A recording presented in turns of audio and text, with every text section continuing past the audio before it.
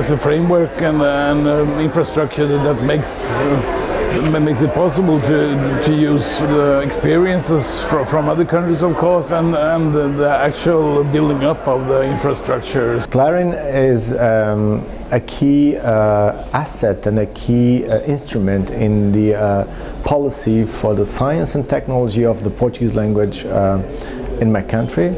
So it is providing a number of resources, so data sets and also processing tools for the language, which enables researchers and also people from the industry to build up either further results in terms of scientific research and also in commercial terms. So CLARIN is playing this crucial role by making available what has been dispersed and also helping people to push forward this very important area of scientific inquiry.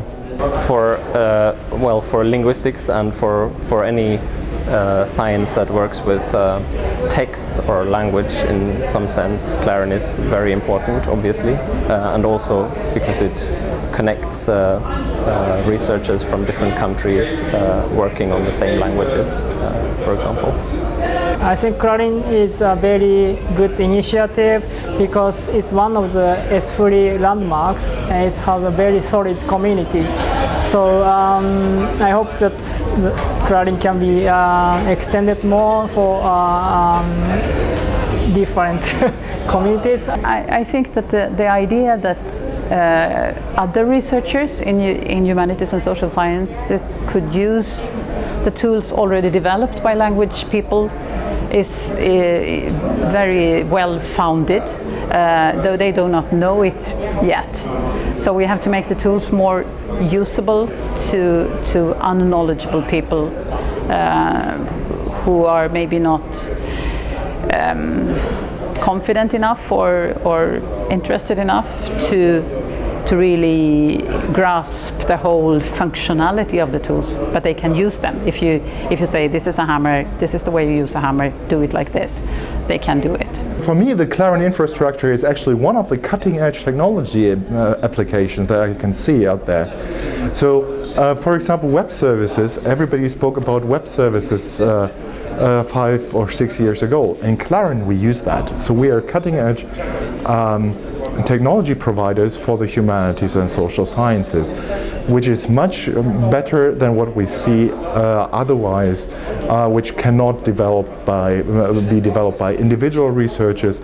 But within this strong community we see in CLARIN, we can build on top of these cutting-edge technologies, making it usable and applicable for and even customize it to the needs of the individual researchers. Lithuania is a small country, so it has only 3 million speakers, one of the smallest, I think, which means that it's very important for Lithuania to preserve language resources because the language is so small, and preservation and sharing of Lithuanian language resources is really important to Lithuania and to research community. The Hungarian community has been active in building resources and tools, and have been taking part in various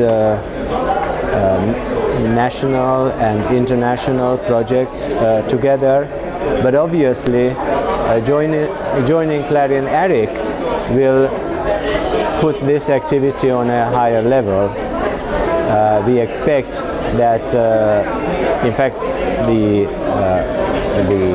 presentation I've heard so far already was very useful in linking up with activities with other partners and sharing the infrastructure that others have developed in the meantime.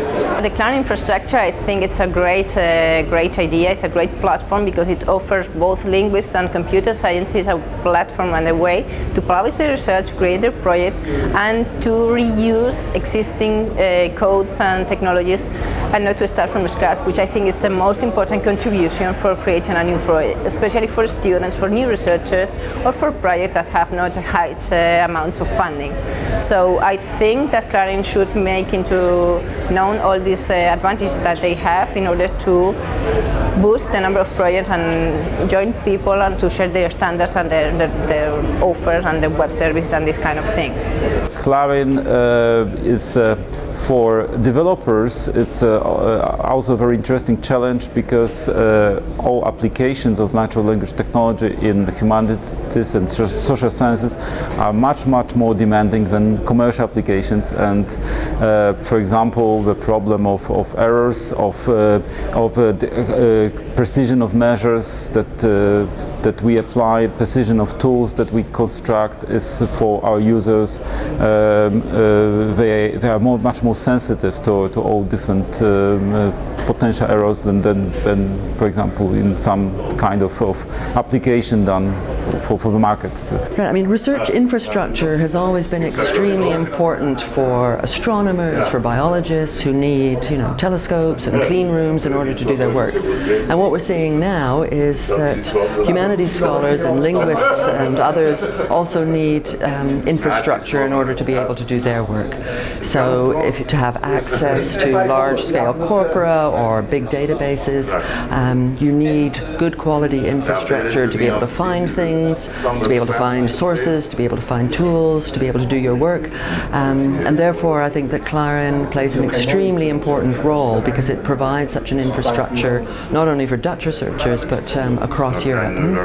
I'm a big believer in making data openly available, because if you have multiple people looking at the same data set, you're going to get multiple insights. And things like these research infrastructures give people the opportunity to access resources easily, relatively easily, and reuse things that have been done in the past so that we build on each other's research work and some of the slog that goes into building resources, and reusing that in new ways to develop new resources in a quicker fashion. We joined to CLARIN for one particular reason, that we as historians working for the text corpus for texts from the 19th, 20th century, and this material is with digitalization even bigger and bigger, and we can no more do also not only close reading, but must do also distant reading. And for this reason we connect ourselves with the CLARIN representative in Slovenia.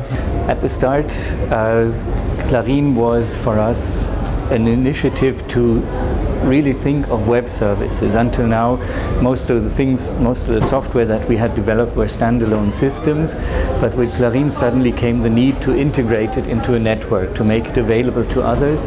And for this was the starting point for the web services that we now offer. And these kinds of web services have evolved over time. Now we have about 15 or so web services which are being used by the community and which we would not have started without CLARIN.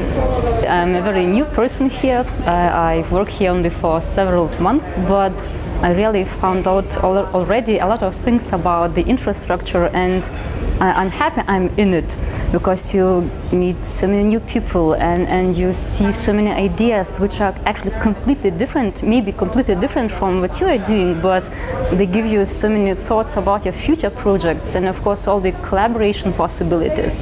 I think that the infrastructure it's building is superb and they've got lots of potential.